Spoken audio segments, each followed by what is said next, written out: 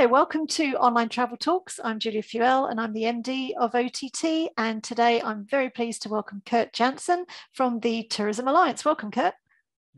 Pleasure to be here. Brilliant. So Kurt, I remember when we last spoke to you, you actually live in the Barbican, which is pretty much the City of London. Well, I think it's even classified, it is the City of London, isn't it? It is indeed, Barbican. yes. Absolutely. So you're very lucky to sort of work right in the centre of everything. And last time a Chinook flew over. Can't get my words out today. But today you were telling me that actually you've now got finches. All kinds of finches, yeah. Yeah, we've got a noisy flock of finches out the window today. We live in a little bit of a wildlife haven in the city because no one around here owns cats, and therefore the small birds can kind of play and do what they want. So it's quite a nice environment. Yeah, lovely. I know, because up until you mentioned about cats, I'd never really thought about, as I walk around London, I never do see a cat. So, but you don't think, oh, I haven't seen a cat. You just walk about London, don't you?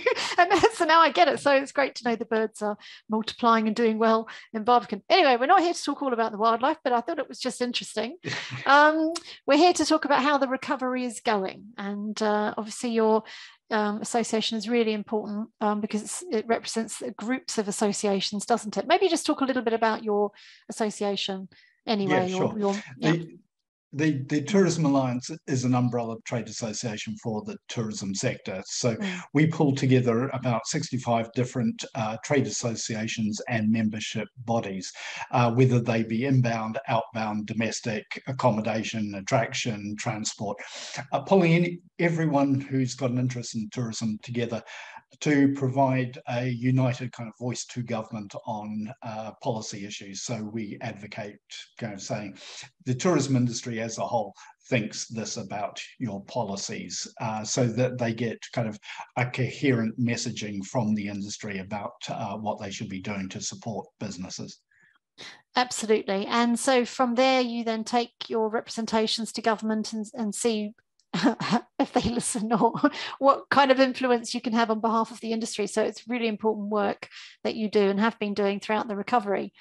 So tell us, how are things going? We're in a recovery year, so yeah, are we positive, negative? Yeah, things are kind of picking up. So certainly we're in recovery. If we take the beginning of the year, we did a survey of businesses and found that just over 25% of tourism businesses, which are the 300,000 businesses in the tourism sector, so a quarter of those had no reserves whatsoever. They were absolutely running on fumes. And another 42%, I think it was, had less than 3 months of reserves. So a lot of businesses throughout the sector were in an incredibly poor way. And the work that kind of we did, working with numbers from Visit Britain, suggested that over the 2 years of COVID, that businesses in the sector had lost a staggering £179 billion in revenue, which is an astronomical number.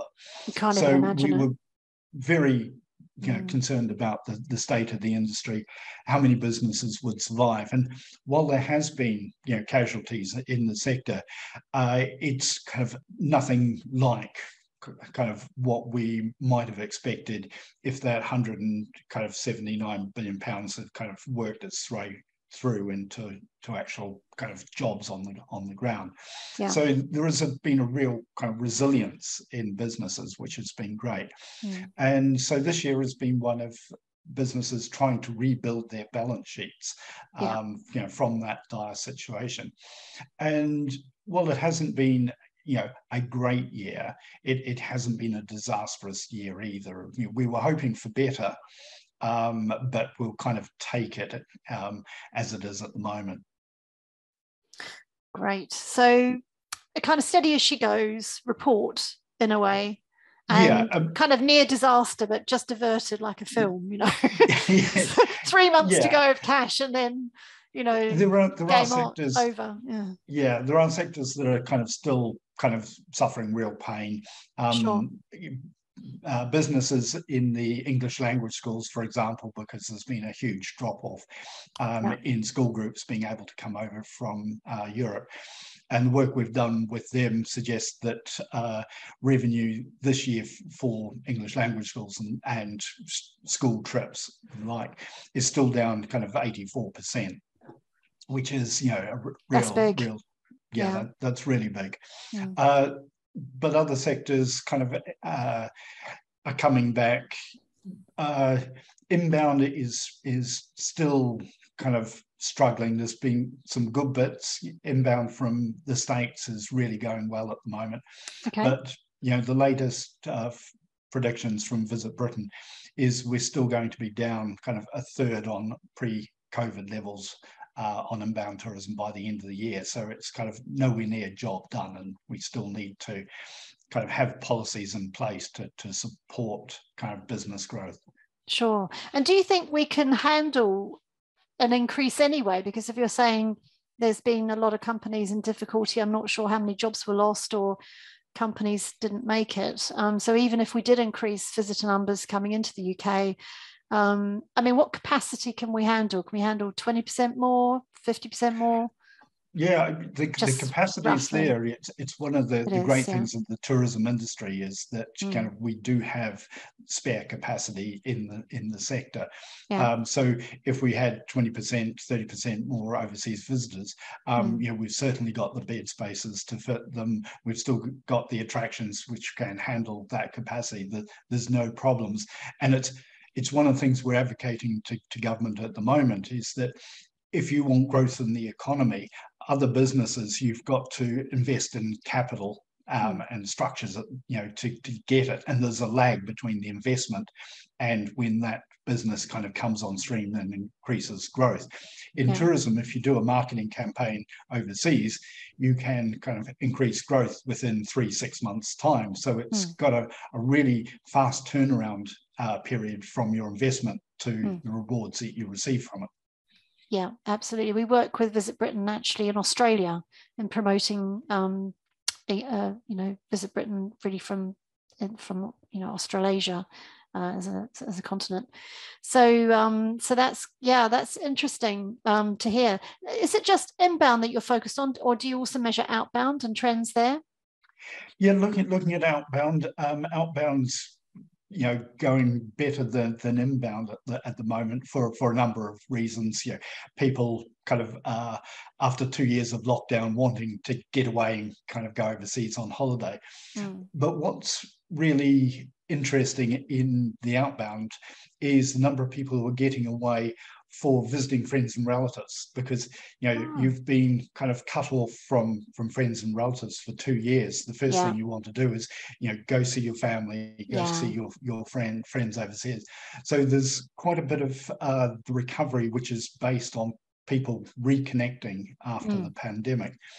We've also got the a side interesting issue there too as well, in that there's a lot of people over the last couple of years who've booked overseas trips, haven't been able to go on them, have received vouchers from their travel company. And of course, these vouchers have expiry dates on them. So people are trying desperately to, you know, get an overseas trip and to use up these vouchers before they expire. And a lot of them expire at the end of this year. Yes, and that's sort of made the industry very, very busy, but not necessarily help their balance sheet, to sort of coin your phrase, what they're trying to build, because it's money already spent, essentially, isn't it? Yeah, and businesses, you know, have real problems too. You know, the inflationary, you know, cost of living crisis isn't restricted to just the customers. You know, the businesses are going through exactly the same thing. Plus, they don't have caps on their energy costs, which, you know, consumers do. Also, you know, there is a large number of people who have left the industry, so there's huge numbers of vacancies throughout the sector. You know, some of this is Brexit related, with kind of EU nationals going back home. A lot of it, when tourism businesses were closed down, people shifted into other sectors of the economy and have jobs there now and are not coming back into the sector. And of course, we've got a lot of people kind of reassessing what they're doing kind of within life and what's important to them, reprioritizing and deciding to take early retirement, for example. So all these factors have come together to say that actually we don't have enough people working in the sector. So businesses are fighting over employees, having to pay over the odds just to get staff to remain open. And so you've got a kind of a wage spiral going on as well. Yeah, absolutely. I mean, I heard that it was about 20% of the world's global travel and tourism workforce has been displaced, either, as you say, resignation, redundancy, or change of life, retirement, all those factors, and that amounts to millions. But we are seeing 3 times more people buying GDS courses, introduction to travel, and various sort of IATA courses that we have on OTT. So that's a whole new wave of brand new people coming through. So I think also companies are hiring brand new talent, which will be quite interesting for the industry. So fresh perspective, new way of looking at things, perhaps. Yeah, exactly. Out of adversity kind of springs invention, and with the increased wages that businesses are having to pay people, while it's a real kind of negative force on the business itself, in terms of the industry as a whole, kind of higher wages encourages more people to come into the industry, and so we'll get kind of good people, bright people coming into the sector, which will really help drive productivity in the future.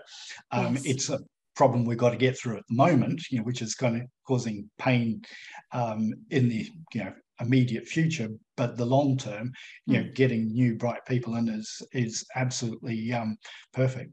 Yeah, absolutely. And the other interesting trend, OTT also did a survey, and we found that 67% of the people that were surveyed were either working fully from home or hybrid, working from the office and from home, whereas in 2019 it was only 30% worked from home and 70% were in an office.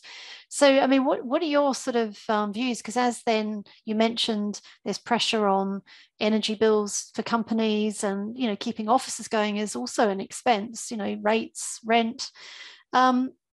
Do you see that continuing, or do you see a continuous shift more to further remote working? It's a bit of a double-edged sword in that remote working is a good way of reducing a business's costs. The problem, obviously, kind of with tourism and hospitality, is that it's very hard to cook someone a meal remotely, or kind of serve them in a restaurant, or pull a pint of beer from home.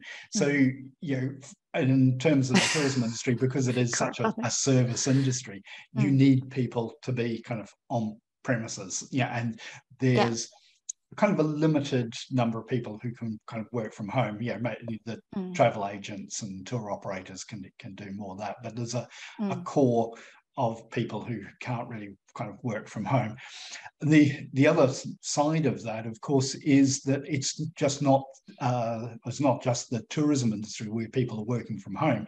It's completely across the board. So you've got a real problem in city areas, including London, the City of London, where a lot of the kind of finance insurance people are still working at home. And these are the people who drive, the pubs, the restaurants, the going out to shows after work.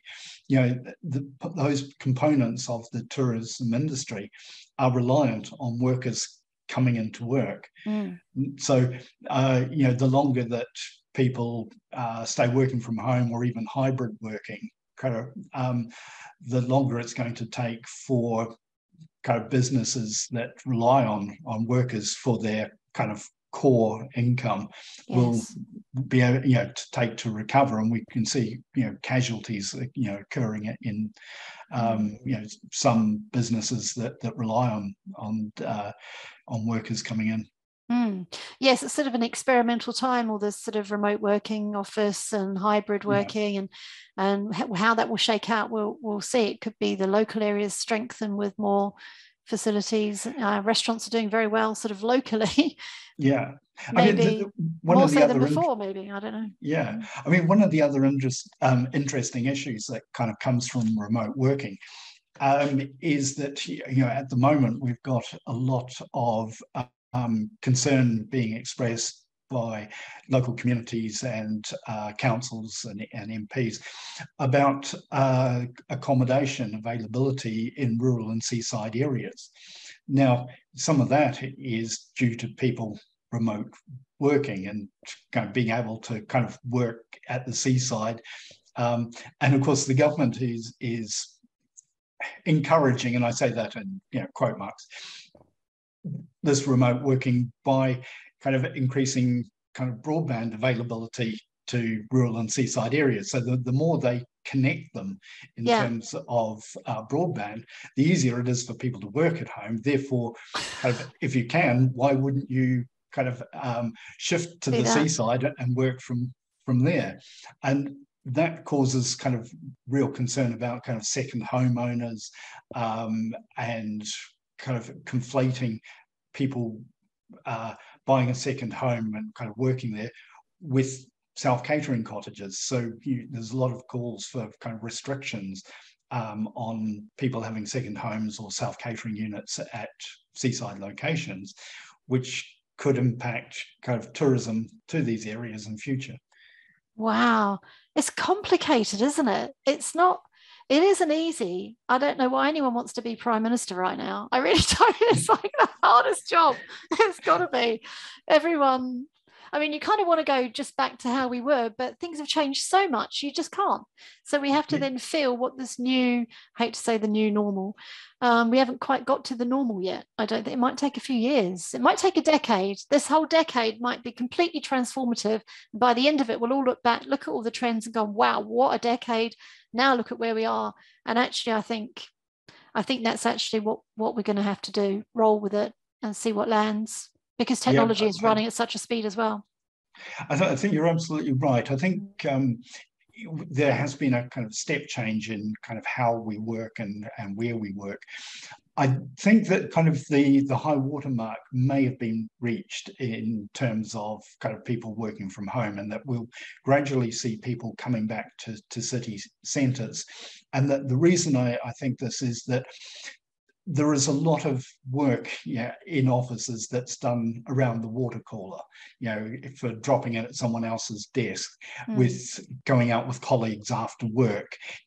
If you're removed from that and all your colleagues are talking together, getting together in the office, then you're kind of being overlooked. And there'll be a point where you think, actually, if I want to kind of develop my career and I've got to get back into the office and interact with my colleagues, I can't just stay at home, or else I'll just be overlooked for promotions or kind of placements or anything like that. So I think there will be a gradual kind of pull back to the office, because people will realise that it's in the best, it's best for their careers to be around other people and engaging with them.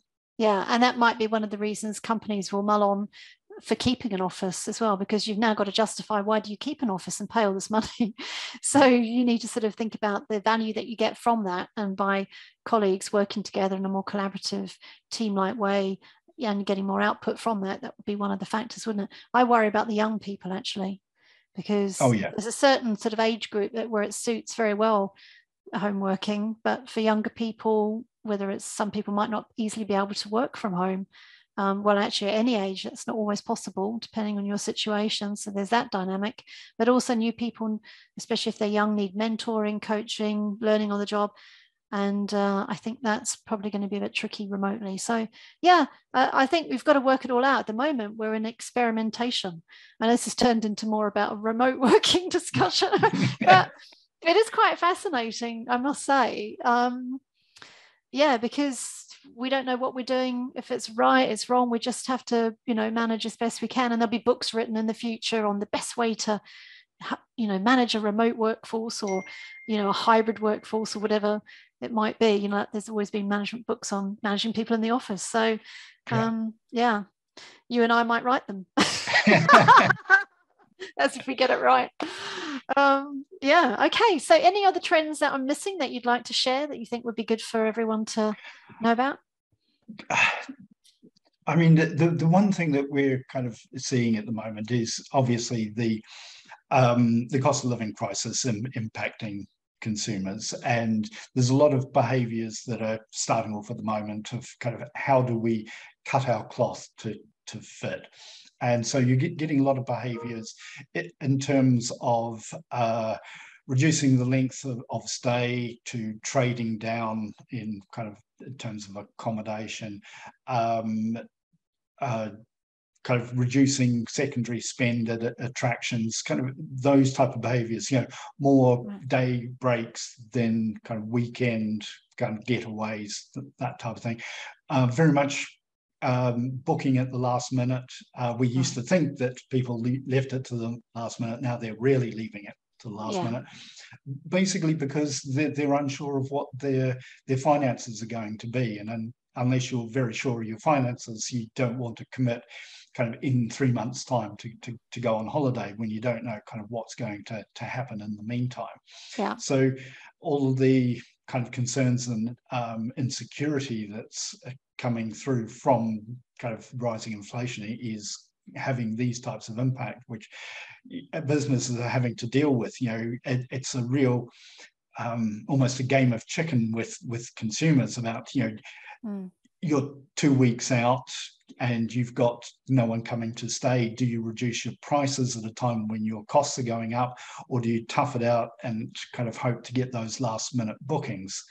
And so consumers are kind of pushing on the side of, the longer I hold out, there might be a kind of last minute, discount that I can get. And businesses are trying to hold their prices to the last minute to kind of maintain their margins. So we've got this situation where businesses are finding it kind of impossible not to increase their prices, just at the time when customers are finding it impossible to pay increased prices. So there is a real tension there, and a dynamic there that isn't easy to resolve.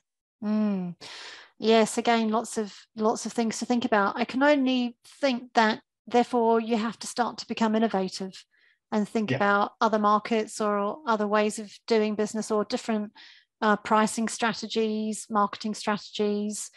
It's a kind of business review, isn't it, that is needed?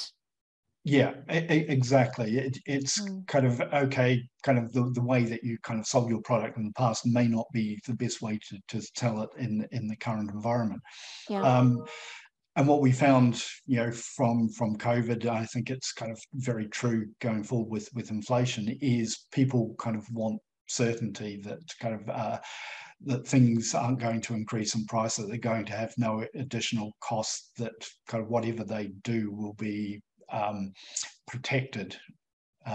So if things do go wrong, they can get their money back as well if they kind of lose a job, or they get bills in that they just can't afford, that there will be some flexibility in the system. But it's a very difficult kind of circle to square between kind of businesses and consumers, who are both under considerable pressure at the moment. This is going to be really fun to interview you in 2030. I'm still around 2030. Yes. And find out, and kind of do a whole review on how this decade has been.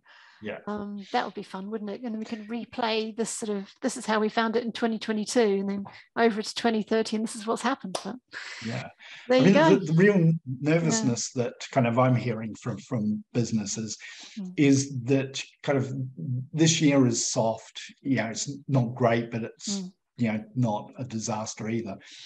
But the real concern is what happens next year. And people saved up a large amount of money. There was even kind of talk from government economists that people had saved around £200 billion during COVID with not going out and spending. Now, obviously, that's not evenly distributed across the population, but there was actually a kind of a fair wad of money out there. The concern is that people have burnt through that money now, or are burning through it because of kind of increased prices.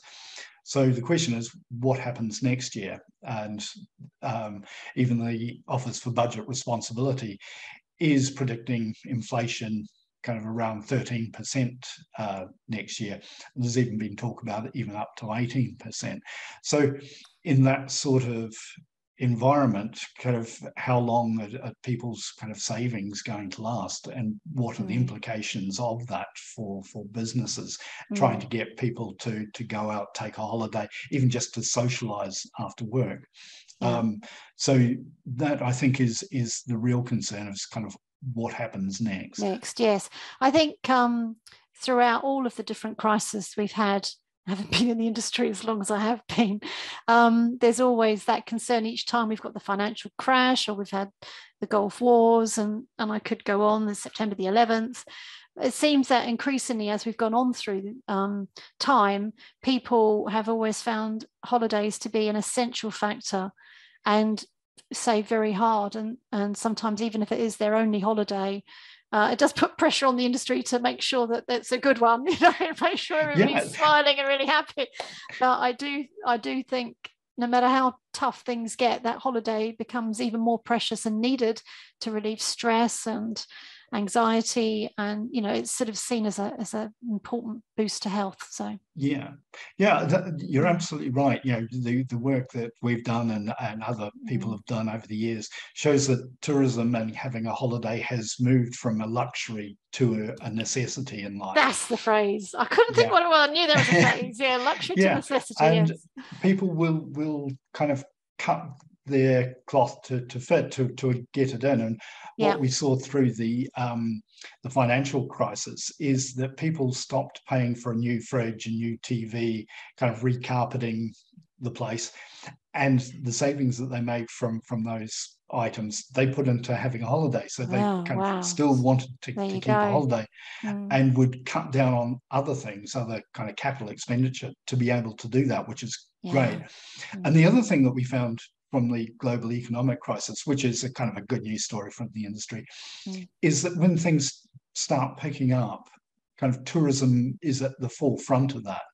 And there was work done by the ONS, which found out that kind of following the global economic crisis, for 3 years afterwards, a third of all new jobs in the UK were created by the tourism industry. So you take kind of the pressure off people, and they want to go out and celebrate. They want to take a holiday, take a break somewhere. And so kind of tourism industry has this fantastic ability to bounce back incredibly quickly. And I'm sure that that's going to happen this time.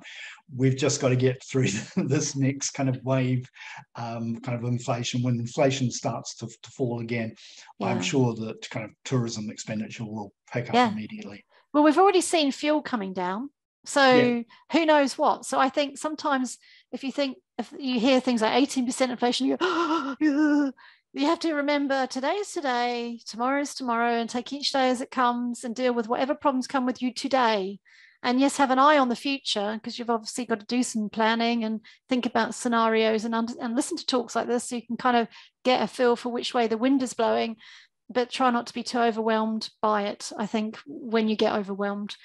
And don't watch the 10 o'clock news lately, because it's just full of bad news. Skip it now. Just listen to the online travel talks and you'll be right. Okay, right. So leaving on that happy note, Kurt, thank you so much for joining us today and checking in. I hope you'll be happy to check in perhaps towards the end of the year or beginning of next, so that we've got a few more pearls on how you then see things panning out. It's always good to hear from you, and we'll see how your birds are doing as well. Of the feather variety. Okay then, Kurt, thank you very much. Cheers. Bye. Bye.